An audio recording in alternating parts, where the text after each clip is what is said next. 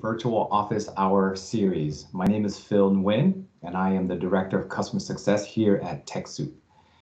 Joining me today on our panel are Marilyn Moraes, our Account Manager on our Cloud Solutions team, Vanessa Jimenez, Customer Success Manager, Shruti Ramaswamy, our VP of Strategy, and presenting today's Making Sense of Your Microsoft Cloud Licenses conversation is Kevin Mulhall, our Technical Customer Success Manager. Next slide, please. A few housekeeping items before we start. Please use the chat function to type in your questions and comments. In fact, you can start now by saying hello and write where you're attending this conversation from. For closed captioning, please click on the ellipsis and then turn on live captioning. And then lastly, please note that this session is being recorded. The recording and slides will be available shortly for everyone who registered for this event. Without further ado, I'd like to introduce Kevin Mulhall, who will be leading this conversation. Thanks, Phil. A pleasant good morning, afternoon, or evening to those joining us today. Again, my name is Kevin Mulhall. I'm a Technical Customer Success Manager here at TechSoup, and I'll be taking you through today's agenda. First, we're going to briefly discuss what Software as a Service and Microsoft 365 are. Then we're going to review the basics of the licensing models before addressing a recent policy change regarding donated subscription arrangements. After that, we're going to open the floor to Q&A to field any questions or concerns you may have. We encourage all those who are attending to ping in through the chat with any items that you would like addressed. The goal of this session and all future office hours are to address your needs.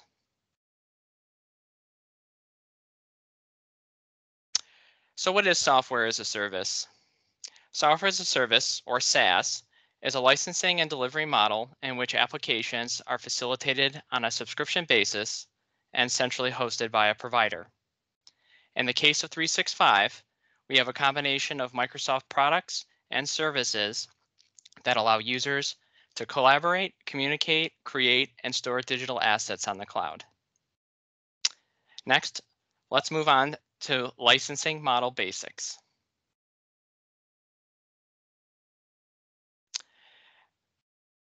The first of the concepts of the 365 subscription model that we want to discuss are the ideas of core versus add-on licenses. Simply put, core licensing is a license type that can be requested without the need of a secondary subscription offer. In other words, it's a standalone product. We'll touch on a couple of examples of core licenses after our next slide. As for add-ons, think of these license types as features rather than fully functional subscriptions. Their purpose is to essentially enhance or unlock the capabilities that are not native to a core subscription offer you may have. Some examples of add-on licenses include audio conferencing for Teams, extra storage capacity for a 365 tenant, and Microsoft E5 compliance.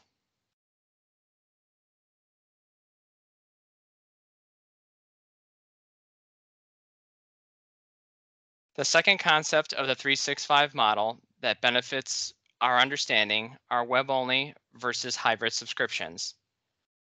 In the case of a web-only model licensing, the name essentially says it all. These subscription types require access to the internet in order to use the product and do not support offline use. Hybrid licensing, on the other hand, includes both online as well as offline access to many of the applications contained within the subscription through a full desktop version download.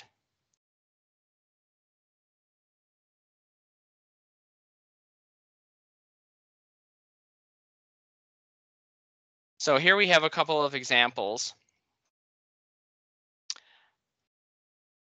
comparing core licenses, the hybrid and web-based models. Here you'll see on this chart Microsoft 365 for Business. On the top, you have Microsoft 365 Business Standard, and on the bottom row, Microsoft 365 Business Basic. Business Standard is a hybrid license, whereas Business Basic is web only. Following the row across, we can see several components contained in each subscription, and that the two share many of the same capabilities. One difference of note, and the feature that separates the model types, is the Microsoft 365 Apps for Business. In plain language, Microsoft 365 Apps for Business is the Office standard suite many of you may be familiar with and may have previously downloaded and ran on your computer. These include items such as Outlook for desktop, Excel for desktop, Word, etc. Please note that this is not included in Business Basic, as it again is a web-based only subscription type.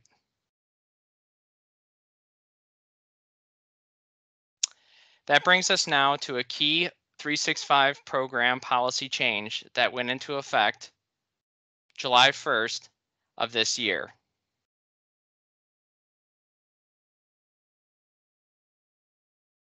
So to summarize what you see here on the slide, you may be wondering what the change is. Simply stated, Microsoft now requires, as of July the 1st, any organization with a donated subscription license type, such as Microsoft 365 Business Basic, 365 Business Premium, Office 365 E1 or E2, to be utilizing their assigned tenant licenses at a rate of 85% during any 90-day period. Understanding this might be a little confusing, I'd like to take a moment to break this down using an example scenario. Say your food bank requested 10 Microsoft Business Premium licenses, and you've assigned all 10 of those to your colleagues. What this means is that 9 of your 10 colleagues will need to be interacting online with a component of your 365 subscription, be it Exchange Online to check your email, Word for the web to create a document, Excel for the web to create or modify a spreadsheet, or any of the other applications accessed through signing in with your user account at office.com once within a 90-day cycle in order to not be affected by this change. Probably also wondering, is there a way that I can keep tabs on this, on usage? That's a great question, and I'm going to switch over to my demo tenant to show you how you can pull that report.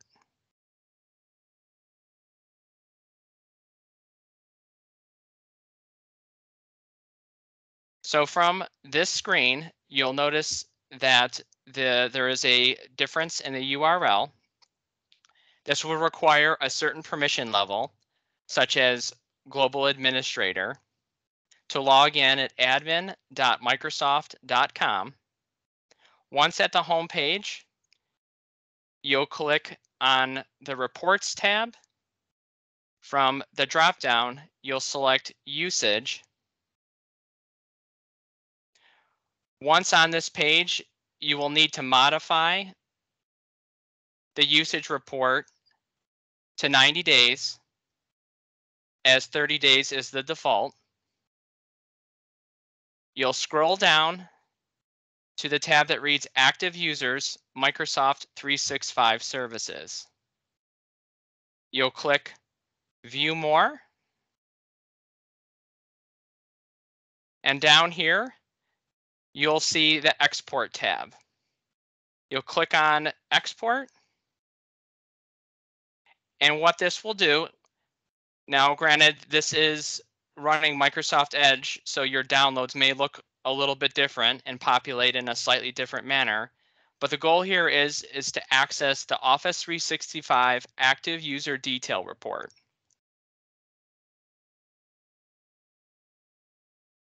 once you pull this report up in Excel,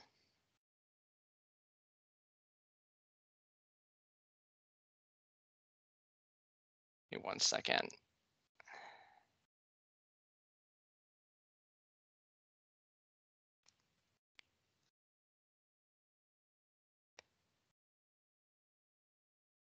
You'll be able to create a pivot table on the top row by highlighting the headers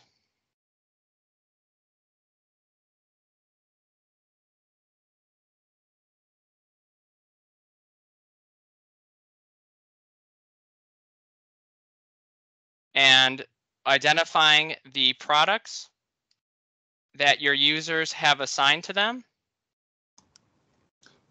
Hey, Kevin, we're actually seeing a blank screen right now. Okay, let me stop sharing for a second, and then I'll pull up the correct window here. Apologies. Okay, you able to see the spreadsheet now? Yes. Okay, excellent. Okay, so this is what the report will look like. I apologize for that.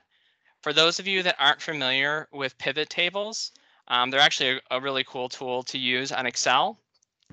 You see these drop down here. What I did to pull that up was simply highlighting all of the cells where there is a header listed and pressed Control, Shift, and the L button on my Windows running device.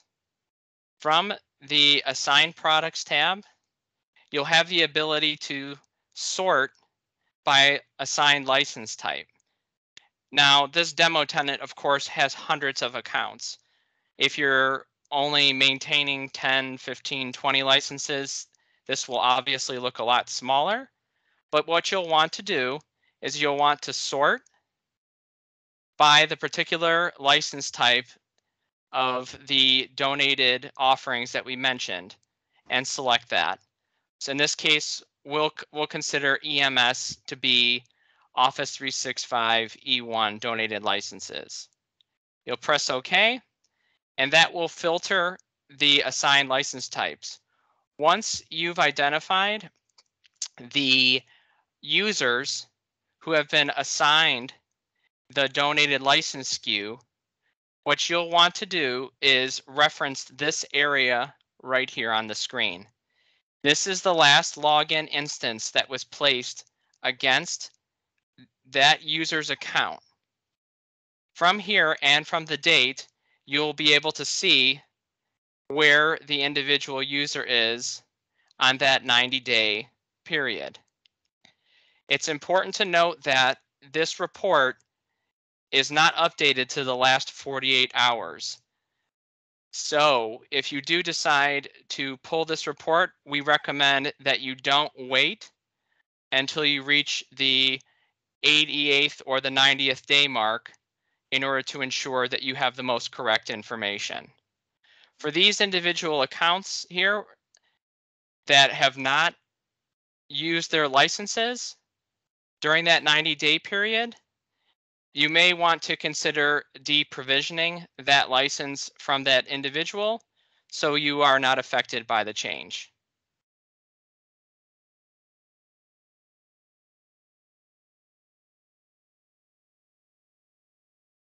And I'll pick back up here.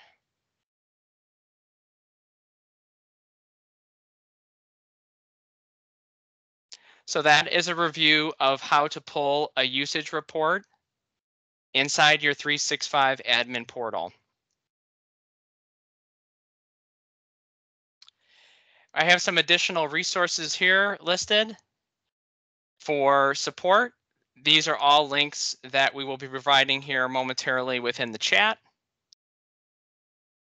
As far as virtual office hours, as I mentioned, what we're doing here, we're very excited to announce that we will be doing this on a monthly basis. We, as part of this session, will be presenting a title, but at the end of the day, this is about fielding your questions and your concerns. We want to have the opportunity to hear how things are going with your accounts, and in general, how you're doing. So with that, I'm going to move over to the questions and answers portion. All right, we have a bunch of questions through chat right now, but right off the bat, I want to clarify what Kevin just did on the utilization report. I want to clarify what it means to be to have a donated license versus a purchase license. Anyone on the panel want to clarify that? Sure, I can. So as mentioned, there are license arrangements that you are able to be granted at no cost. Those are the donated license SKU offers. For the usage of those, it applies to the entire tenant, regardless of what the full arrangement of licenses are. So for your donated license users, you want to make sure that they are interacting with a portion of their account during that time period. And I was wondering, Shruti, did you have any additional information you'd like to add? Yeah, and I think there's a couple of things that's probably a bit confusing here. So I just wanted to provide a little bit more context and looking at some of the questions as well. So the first thing is that this is really only applicable for those license types, like Kevin mentioned, that are the donated licenses. So those are donated by Microsoft. So those are the E1 licenses. Some people might be on older E2 licenses. There's a Microsoft 365 Business Premium 10-seat license and a Microsoft 365 Business Basic license that are available as donations. And it's really talking about those specific licenses. I think there was a question here about there are 5 licenses per user.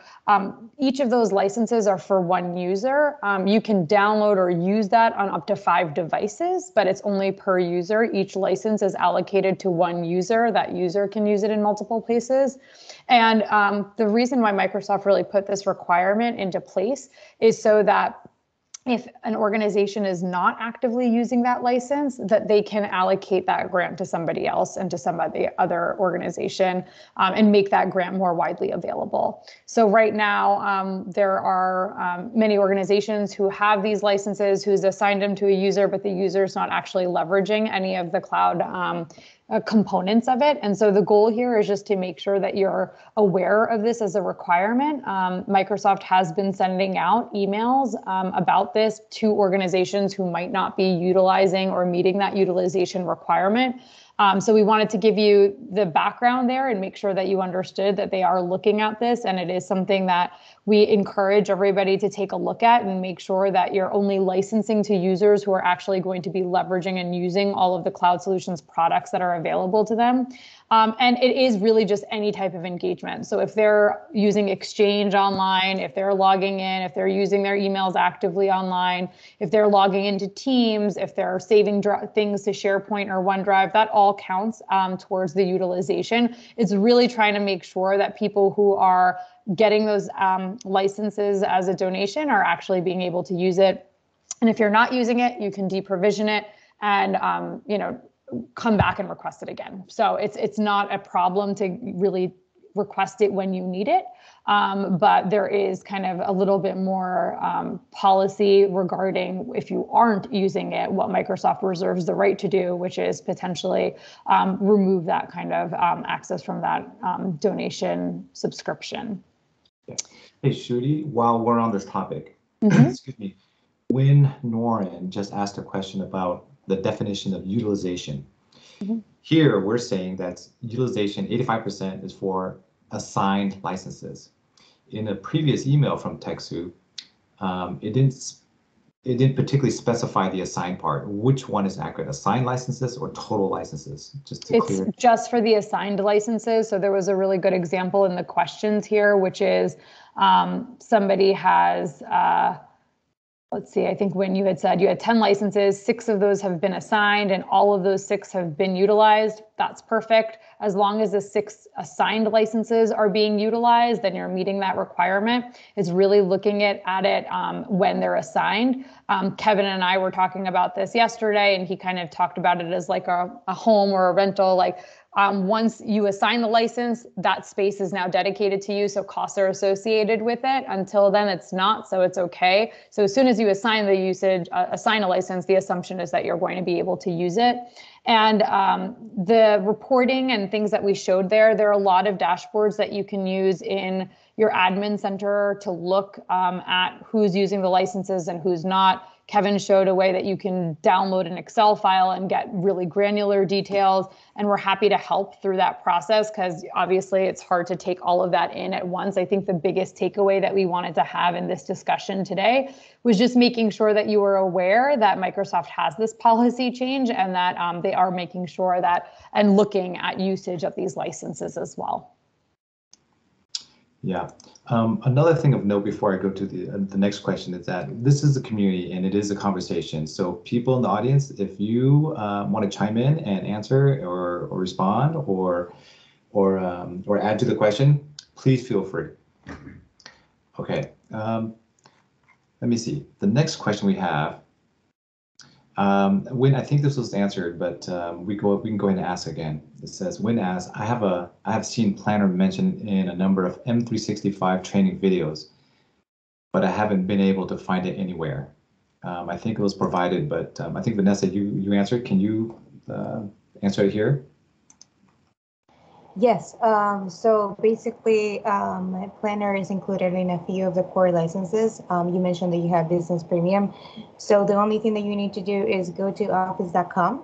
Once you are there, log in with a user that has assigned a Business Premium license.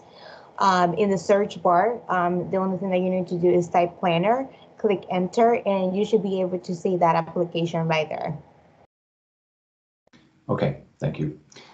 Another question we have is, I have a feeling that a lot of the folks in our attendance here, they're smaller shops.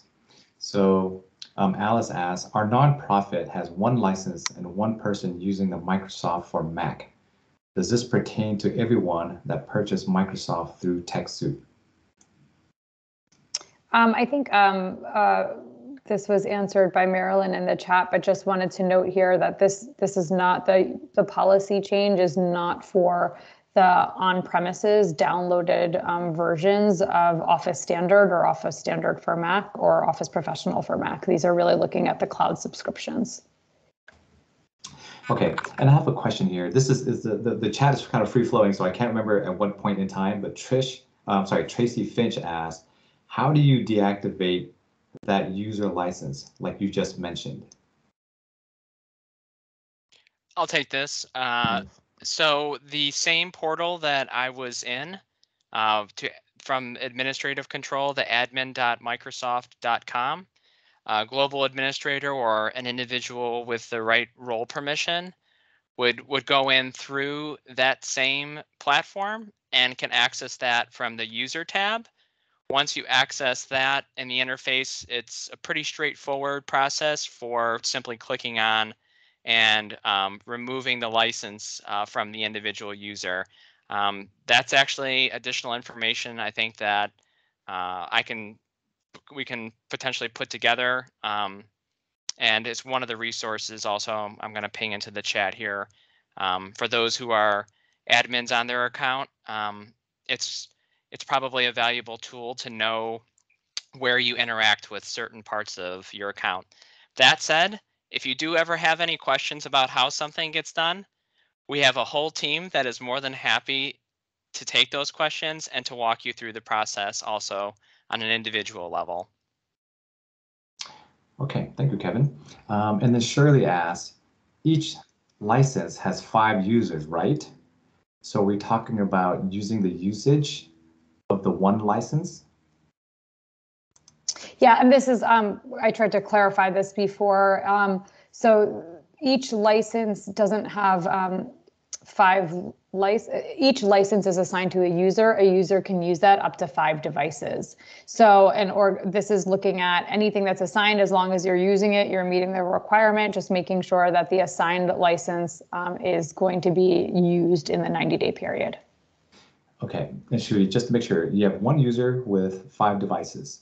In terms of utilization, you could use any device as long as you use any of the apps with any of the devices, it counts towards utilization. Yep. Okay, perfect.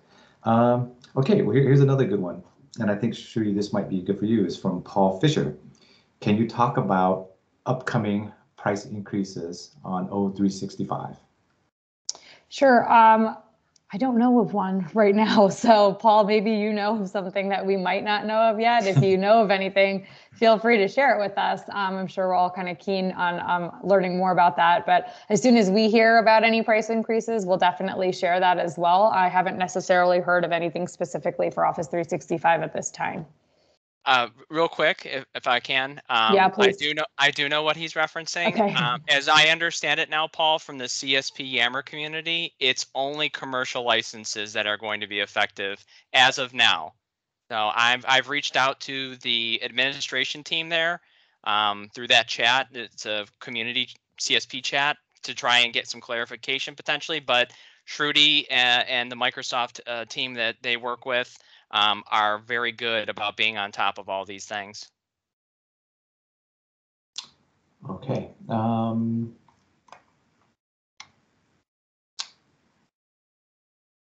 Okay, here, Kevin, maybe this is more suited for you.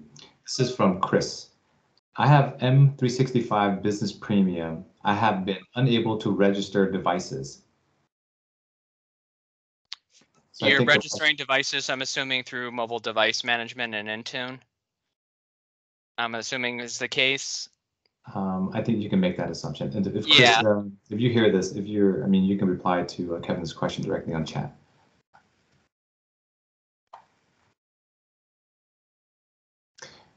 Yeah, it's Intune is definitely something can follow up with as well.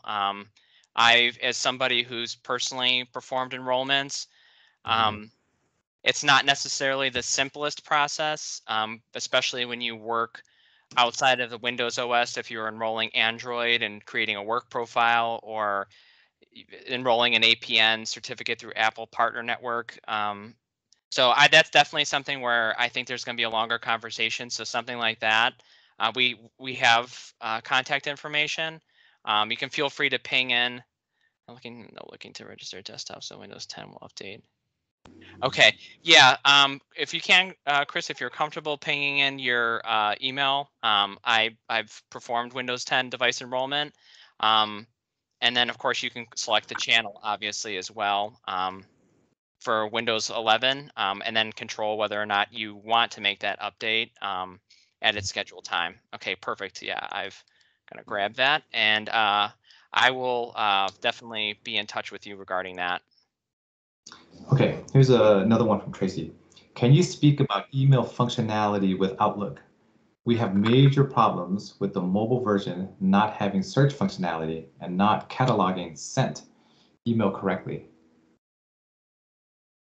I just wanted to chime in. I don't have an answer to this, but I have the same problem. So if anybody else has a great solution to this, I'd love to learn. Searching on my phone for emails has been really hard. So if anybody else at any of the other organizations has learned or tricked to this, please feel free to come off mute or type in the chat as well. Yeah, I'd love to hear about that, because I think it's a great point, because I actually have the same problem as well. It is not just on Outlook. I'm having a problem with Gmail, especially on my mobile device. The search function just doesn't seem to work as well on mobile, whatever reason. But like Shruti said, I'd love to hear more from the audience. Yeah, I also would too. Just from my perspective, from a technical one, I will say this, and I don't want necessarily it to be a blanketed statement, but understanding functionality varies across subscription type and device type. So if something is available, say through Outlook for desktop, it may not be able to scale in Outlook for the web, because Outlook for the web runs on an HTML platform. It runs through a browsing session. you couldn't put a 6 GB application through the web effectively. So then carrying over, the same thing could be applied to Android OS, iOS. There is slightly different user experiences that you have, and it's really just about identifying where a function is with availability within that device category. And we can definitely help with that because these things are kind of a learning experience to us. Microsoft likes to roll these things out. I've noticed from occasionally as far as in beta to like general availability, and it's just about understanding whether or not that function actually even exists. In some cases, it may not. Okay, thank you, Kevin. OVM Ed asked a question. I also have M365 Business Premium.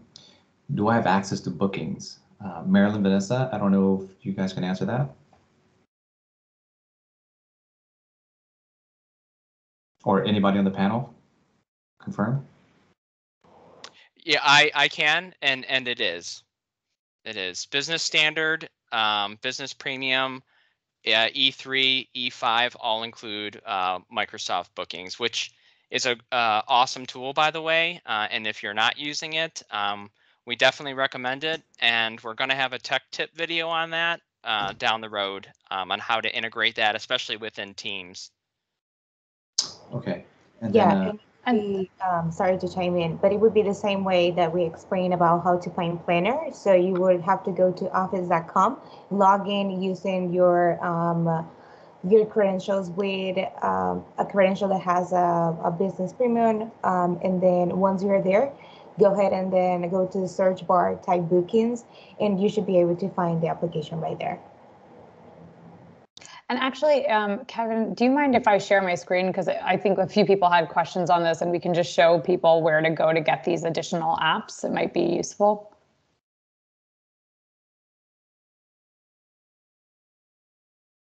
Yeah, absolutely. Go right ahead. Okay. And as I'm pulling this up, feel free to go to the next question. The next question. Okay. Yeah. So David is asking, is there an admin report I can run to see where licenses issues have not been utilized at all? So quite the opposite, Kevin. Yeah, so that same report that I pulled up, if there's a column to the left of there that defines values as true or false, if you see a user account or display name, it's also called, if you see false values on that report across all endpoints, that individual has not been assigned a license. You will also see that when you're sorting out the product name column using the pivot table that I demonstrated. I think what I'll do is I'll break something down as far as the report itself to kind of better highlight what you'll want to pay attention to. Yeah, and I'll just note that when you go into your admin portal, there's also an option. There's like a usage report or a license report. And I think you need to like enable the report, which takes about 24 hours. But once you enable the report, some of that reporting will happen directly in your admin portal as well. So you can like filter by the users, especially if you have like less than 20, it's actually really easy to use that. And sorry, I'm unable to share just to our team. So if somebody else wants to pull up their Office, feel free to, or if I can be made presenter, I can do that. Yeah, I can go ahead. Sure. I see your tab, but I can't elevate you to a presenter. That's no problem. Yeah, I was just going to show the Office landing page and just show where all the apps are so people can just take a look at that. Yeah, absolutely. Yeah. And I think there was a question I just wanted to call out because it was a very important question that Kurt asked about the Microsoft 365 Business Premium, since it's a hybrid license, which includes cloud and on-premise licensing. And if more than 15% of their assigned users are using only the desktop applications in a 90-day period, does that meet the usage requirements? I want to call this out because it actually does not. It has to be one of the cloud apps. So if if any of those users are like only using their desktop and not saving anything to OneDrive or not saving anything to SharePoint, then it won't count. And so I know we've gotten a lot of questions from people who are saying, I'm using these right now, but if they're not doing anything that is registering as cloud activity, Microsoft is not registering that as well. So right now that doesn't count towards the utilization requirement.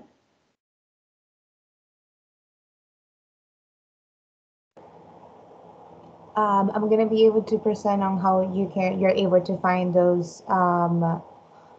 specific apps and other apps that Microsoft also has. So let me know if you're able to see my screen. Yes, we can see it. Perfect. So basically, the thing that you have to do is go ahead and then go to office.com. You're very logged in, so you're able to see my picture here. What you can do also is you can use the search bar, and then you can literally type bookings, and then you can click there in the apps. The other thing that you can do also is go here all the way to the bottom. You can go to all apps. And good thing about it is that you're going to be able to see all the applications that your licenses has. So you go to all apps and you're going to be able to see everything here, like forms, which is a great tool. Also, if you want to create surveys for your organization, you also are going to be able to find bookings right here. In Planner also, it's going to be around here. And if you don't find something, right here is Planner, but the only thing you can do is just go ahead and then use that search bar, which is super easy to do. And that's how you find those apps. And I think it went a little fast, Vanessa. Do you mind just doing that first part one more time? Yeah, let me go back to my screen. Yeah. Okay, there you go. So basically you have two forms. So once you are logging into your office.com, this is where you're going to be. This is where you're going to be in that homepage. You have the option to go here in the search bar to type the app that you want to look for example, Planner, and it's going to be right here. You can click to that to take you to that specific application. Let's try another one. Let's go by bookings. So you can go ahead and then do that. The other thing that you can do is that, do you see that bar right here in the left side of the screen? All the way to the bottom, you're going to be able to see this little thing that says all apps. So once you are, if you want to figure out what other applications your licenses has, so you have to click there. It's going to be all the way to the bottom in this left bar. It's called all apps. So right here, you're able to see all the applications that your license contains. So you click here in all apps and you can see every single application that you can use that is available to you for your subscription. So if you don't find something here, then I will encourage you to use this search bar right here to find the application that you want.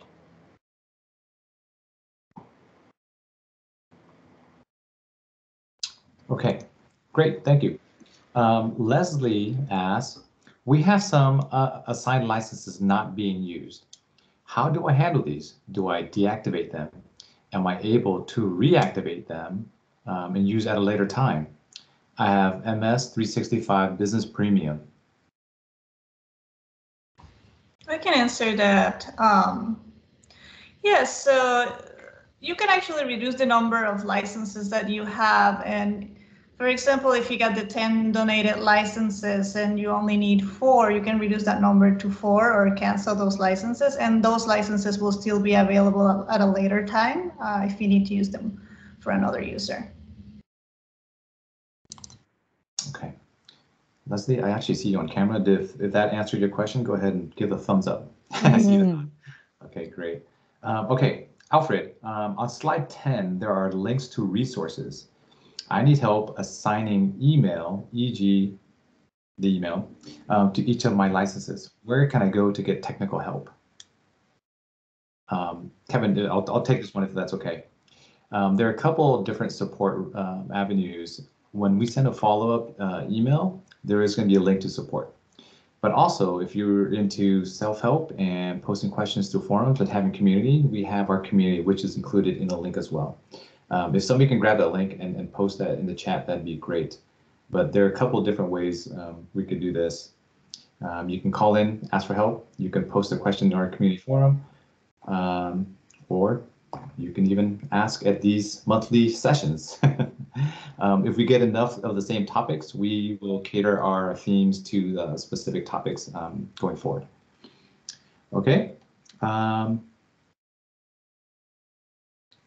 Okay, here's one from Paul. Any idea on nonprofit pricing on Windows 365? We're waiting for it. We don't know yet. We're eager. Usually, how it has worked in the past is that nonprofit discounts are usually about 60 to 75% off of the commercial pricing. I don't think commercial pricing has yet been released, so that's what we're anticipating though. Okay, the next one's from Jerry. We have unassigned licenses. They affect the 80. Do they affect the 85% parameter? How do I handle these? Do I deactivate them? Am I able to reactivate them at a later time? Yeah, and I wanted to just note here that like TechSoup does this ourselves. We have a few licenses that we have that we keep unassigned so that if somebody comes on, we can quickly assign them and things like that. So totally understand that. Again, the usage requirement doesn't come into play until after you've assigned it. So if you have a couple of unassigned licenses, that's fine. It's when they're assigned and not being used that it is against that kind of policy.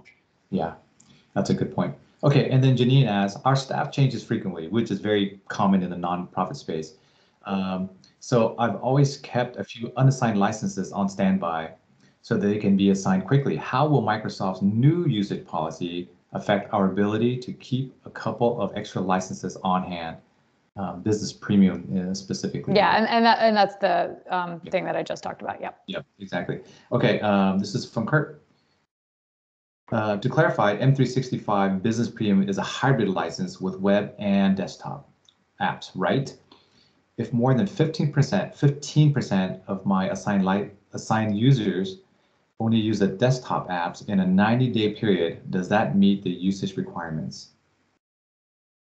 So this is the one that I had highlighted before. And so I'll just state it again because I think it's really important and it's kind of a little confusing.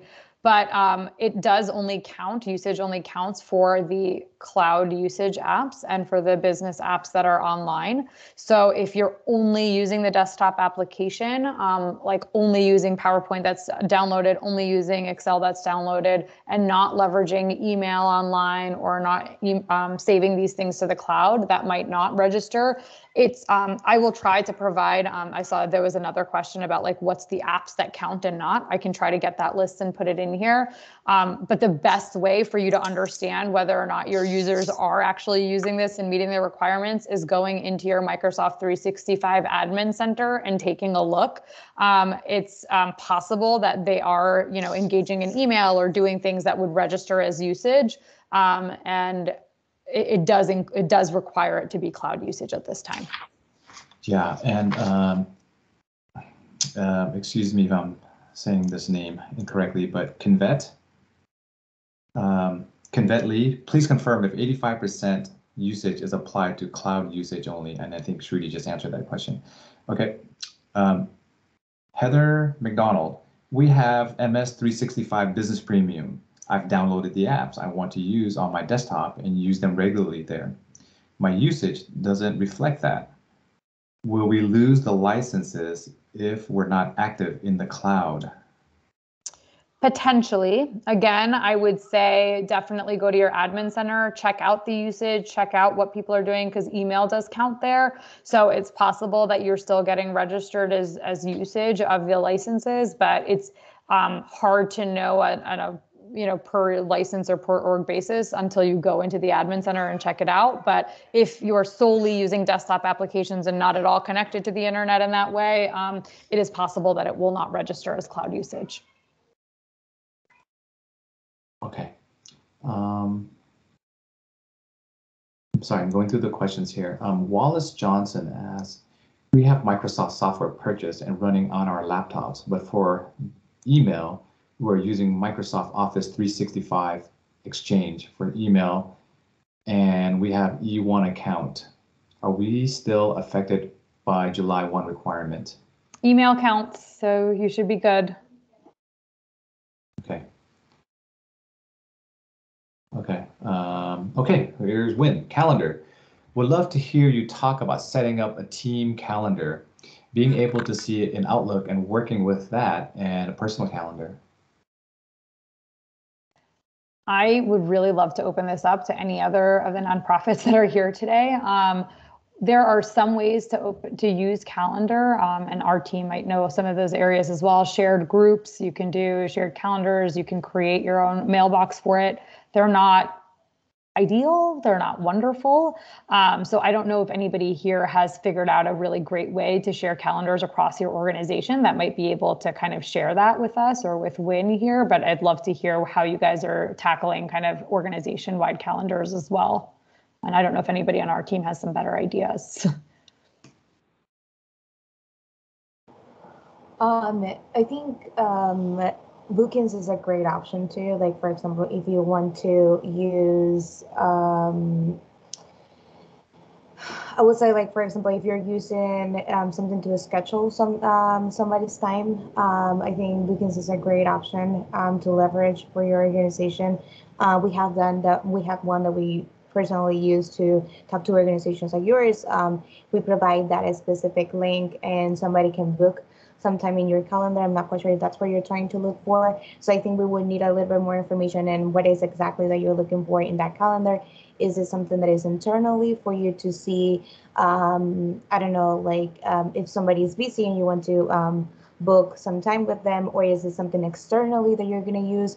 For example, like a food bank, if you want somebody to book a specific time for them to go to the food bank at that specific time, you can leverage Bookings too. The other thing that you can do, and Kevin, you can talk a little bit more about it, is using Teams. Teams calendar is great and is a great tool for you to see what your peers are kind of doing, and then and book some time with them also. Yeah, so Paul actually brought up a very good point. All group calendars in Outlook show a team calendar where you are a member.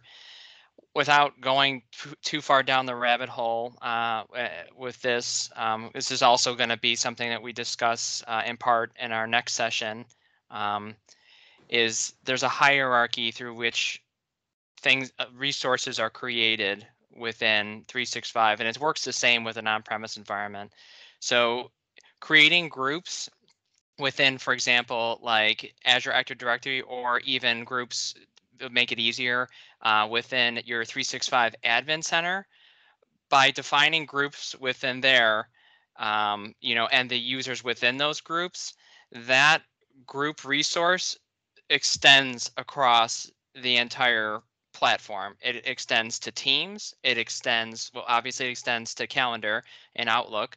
So it extends to Outlook, it extends to Team, which extends to Teams, which extends to SharePoint. So if maintaining resources by groups is very important, it's definitely something that you're going to want to look at in the Admin Center. And doing, when you create the actual users, you can create groups and then assign users to groups. But yes, so just in a nutshell, yes, you want to start at creating a group to extend that control across the entire tenant. Okay, we only have about 10 minutes left, and there's some common questions that I'm seeing is that if I use SharePoint, if I use Teams, if I use some of these other apps, does it count towards utilization? And the answer is yes. Shruti mentioned earlier that we have a list of apps that do qualify for the utilization rate, but all the apps that you folks have been mentioning in the chat, they do qualify as utilization. And it's just, remember, it's just one time for 90 days, and it's a rolling 90 days. Okay, I'm gonna try to get to a few more questions before we have to end the session. Another common question is that we are being recorded, And this recording, as well as the presentation, will go out to everyone who has RSVP'd for this webinar. And for your viewing pleasure. Another thing is that this is going to be a monthly recurring event. On the third Friday of every single month, we're going to try to do this for 1 hour a week. I'm sorry, 1 hour per session, and it'll be a building theme. This week is just making sense of our licenses, right? Kind of getting started. And Kevin, you want to talk about the next session? Really quickly? Sorry, I was just responding to a question that we had. So our next session, which will be September 17th, Friday, 10 a.m. Pacific, we're going to be going over actually a lot of what we talked about at the end here, as far as creating users, assigning licenses. We can also, of course, add things like discussion of surrounding groups, group policy, distribution lists, and the last component before opening the floor will be role-based access control. You'll hear it called RBAC. If you are in any way, shape, or form, I don't like to throw out technical jargon because I actually don't have a technical background. An accidental techie, I think, is the term. It's good that you understand like the roles that you can assign, especially I would never want someone to take on the whole responsibility of managing a tenant, no matter how big or small it is. So we're going to discuss role-based access controls to where you can enable colleagues, teammates on your tenant to control certain things so that you're not doing all the work as well. Okay, thank you. So let's try to tackle a couple more questions. But one thing I do want to reiterate is that this is your time.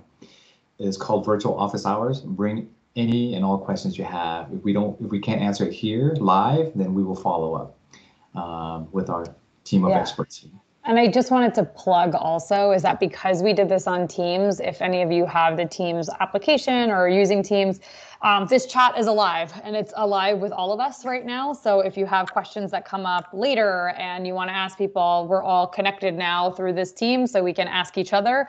And I know that we're all a group of accidental techies, so we can all help each other through this as well. So. Yeah, that's a great point, Shruti.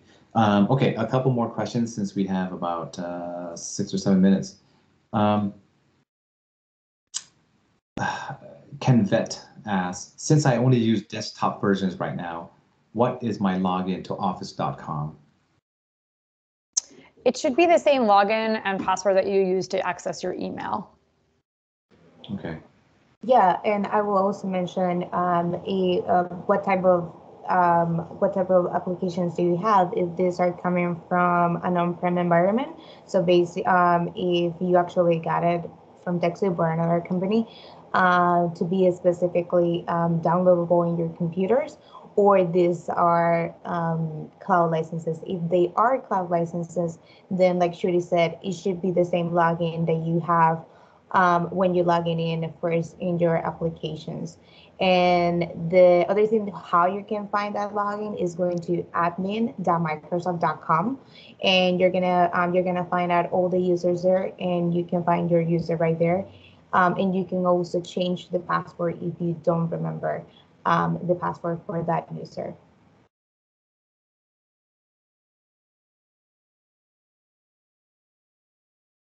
Oops, sorry, I was talking about mute on.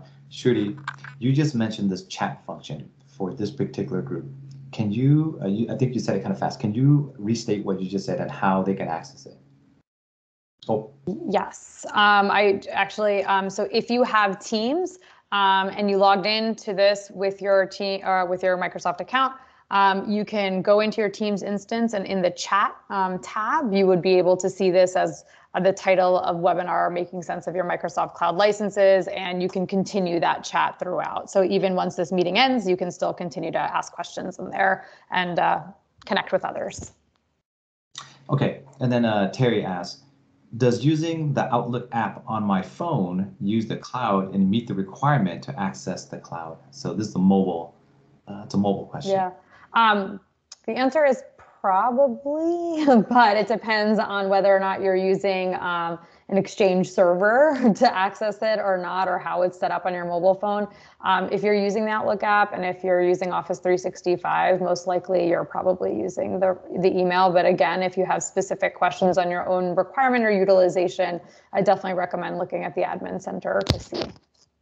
Okay, and then Kathleen says she has a long question that she doesn't want to bore us with. Anyone, she wants to contact somebody directly. Anyone, do we have any suggestions there? Yeah, if you send us your email, Kathleen, or put it in there, we'll be happy to reach out to you. Yeah, we'll have somebody from the team reach out to you directly. What else is there? For the most part, I think I grabbed all the questions. This is such a great inquisitive group, so I think I was able to grab all the questions. If there's anything that has been unanswered, while we have 4 minutes left, go ahead and post them here. But I think I grabbed everything. And it would be really helpful. We were hoping that this is something that could be helpful to everybody here. So if you give us a thumbs up or down or something, like if this is useful, if you would like these things to be done on a monthly basis, it's really helpful to us to understand. We're just trying to make sure that there's a lot of information, there's a lot of stuff in these licenses. So hoping to unpack that and make sure everybody can use them as effectively as possible. Oh, so another thing that I'm seeing is that the utilization report. I know Kevin did a live demo, but it was pretty fast. Hold on, Kevin, let me finish. Kevin, maybe we could do something where we can send out detailed directions or even make a quick video. That'd be really cool.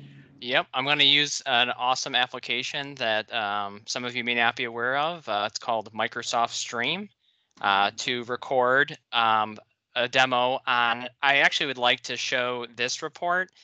And just for edification, I'll show you how to access sign-in instances through Azure Active Directory. Sounds like a lot. It's actually even simpler than looking at the report. It just doesn't necessarily make it's as much sense as the report does for measuring, but it is still neat to interact with Azure because Azure is an amazing tool. So.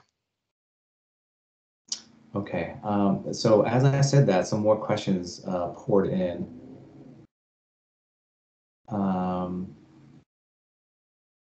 Lake, I have 2 different agencies who want me to use O365. I think what Lake is really asking for, what are the benefits of O365? If somebody can summarize that really quickly. I don't know about quickly, but as far as the benefits of 365, some benefits.